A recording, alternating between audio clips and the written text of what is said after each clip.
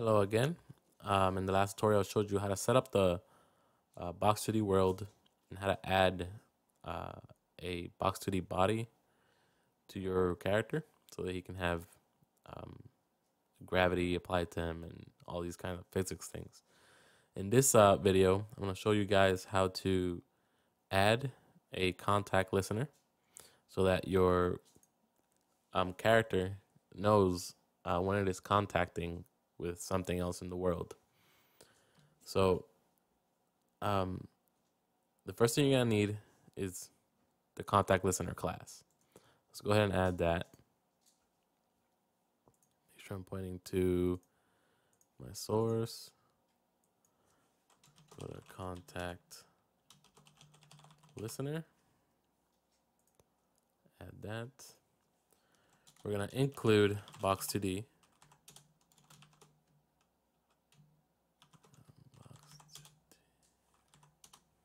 Okay. Now, that's all we really need.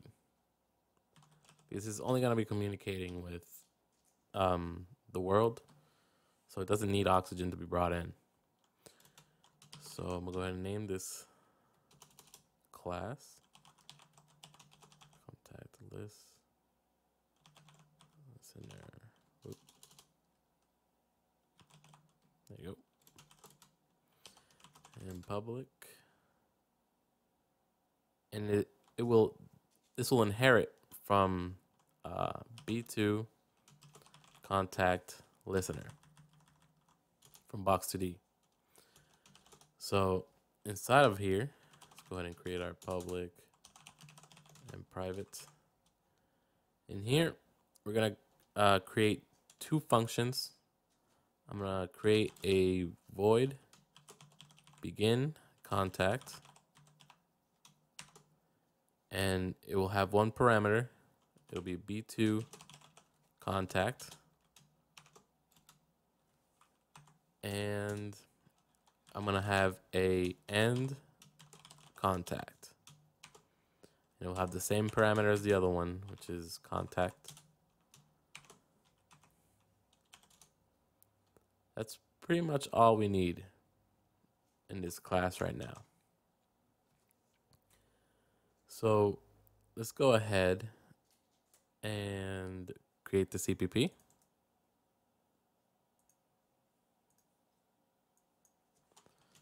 So go ahead and say contact listener.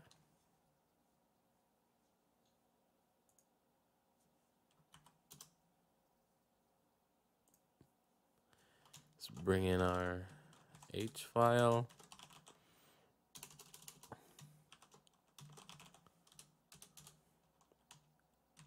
Let's create the constructor.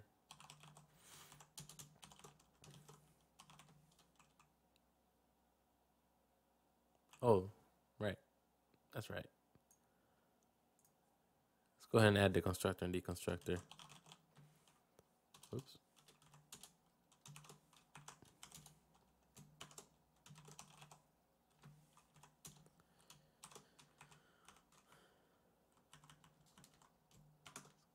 There you go. Now we can go back in here and create it. We're not gonna put anything in here, but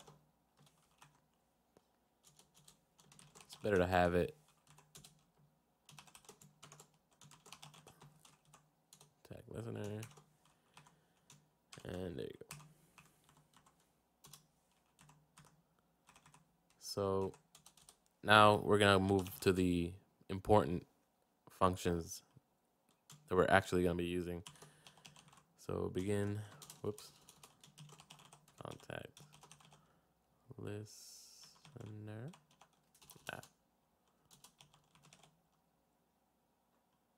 Nope, not right. You know what?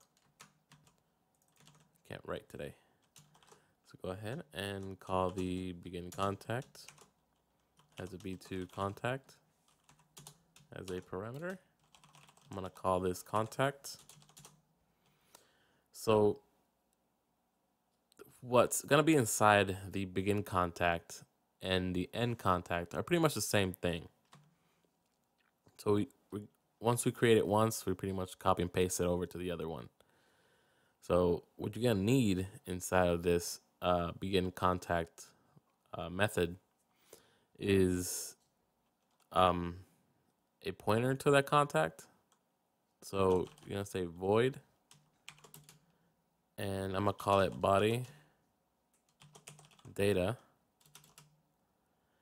and I'm gonna use that contact parameter. And I'm going to get the fixture A, and I'm going to get so I'm getting fixture A. I'm gonna get the body, and I am going to get the user data of that body. So now we need an if statement for the body data, making sure that there's something in there. And we are going to statically cast this this variable. So we're gonna say static cast, and we are going to bring in our character class in here. We need to bring in the H file in the H file of the contact listener, but we can go ahead and just get this part out of the way. And we're gonna go ahead and put the body data variable.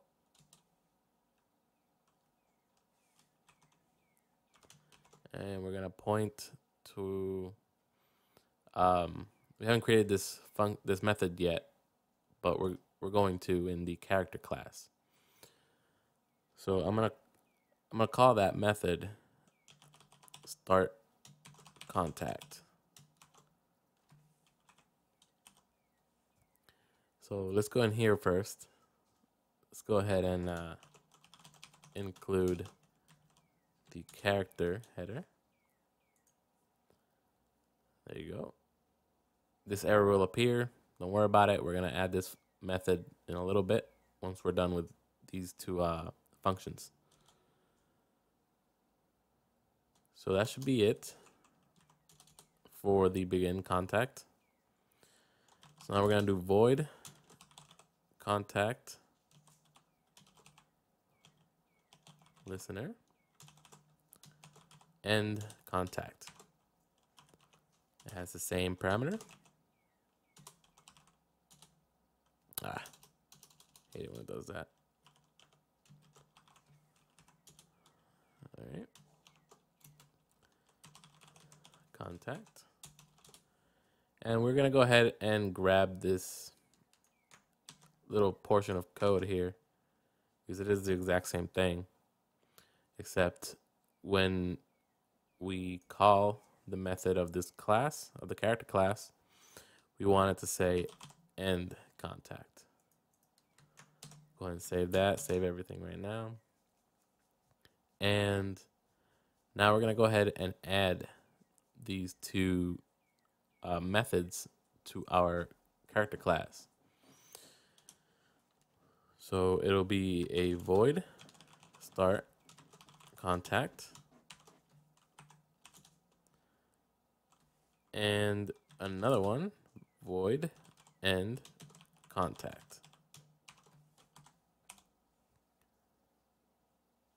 So now let's go to CPP here real quick.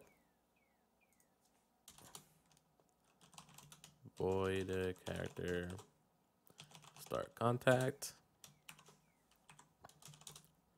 Now, when it makes contact, I want it to let me know that it is contacting. So I'm gonna go ahead into the log. I'm gonna message ln, and I'm gonna say made contact. And I'm gonna create the end contact method. And I'm gonna do the same thing. I'm gonna message ln, And I'm gonna say ended contact.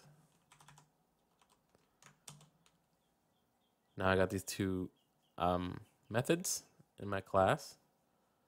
So when I go over here, the errors are gone because now now there's methods that exists for that. So we still need to do one more thing. We need to go into our world over here and we need to edit. We need the world to know that there is a contact listener for it to send that data to our class in order for us to know that there has been contact. So I'm gonna go ahead and let's go to the to header file of the world. Let's go ahead and include our contact listener. And I'm going to create here a variable. I'm going to say contact listener. And I'm going to call it contact listener.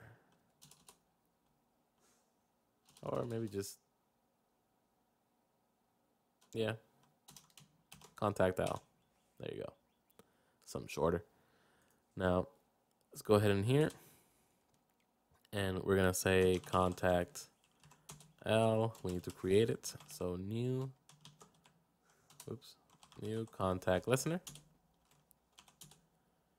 And now we're gonna use our world variable, and we're gonna call the function set contact listener.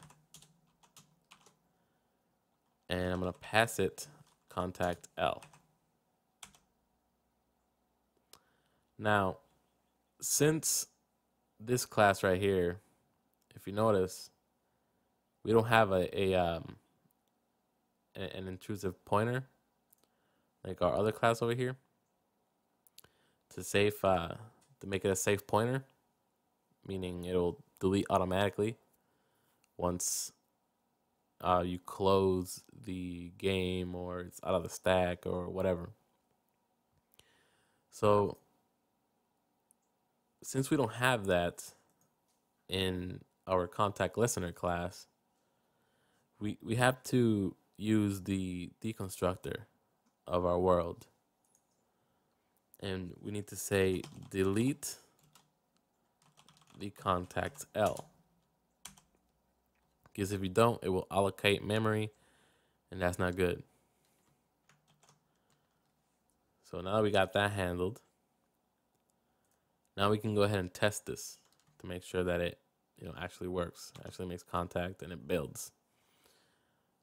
Let's go ahead and let it build. And hopefully it will build. And there you go.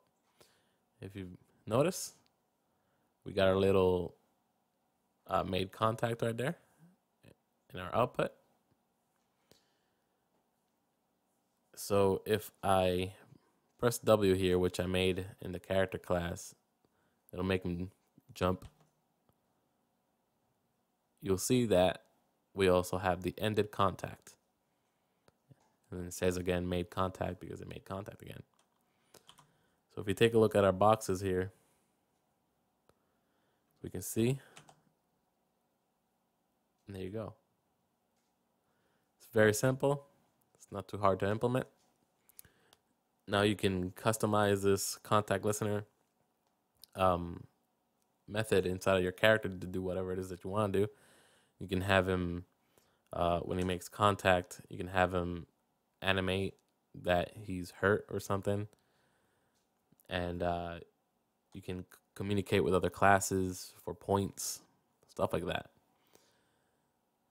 The next tutorial, I will be showing you how to add extensions to an Android build of Oxygine framework. So stay tuned for that.